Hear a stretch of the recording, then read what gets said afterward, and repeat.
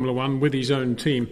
Sad to say, I did kind of predict this because the reality, regardless of what terms they're going to couch us in, the reality of the situation is that none of the existing 10 teams with their valuable Formula One franchises want to see the financial cake cut into smaller slices, which of course it would be if there was an 11th team. That's the main thing. The FIA have said, apart from anything else, they've said that they also think that the Andretti name would benefit a lot more from being associated with Formula One than vice versa, which I think is rather churlish. And bearing in mind that all that's going on here is an American with a massive amount of racing history wants to join Formula One in the best possible way.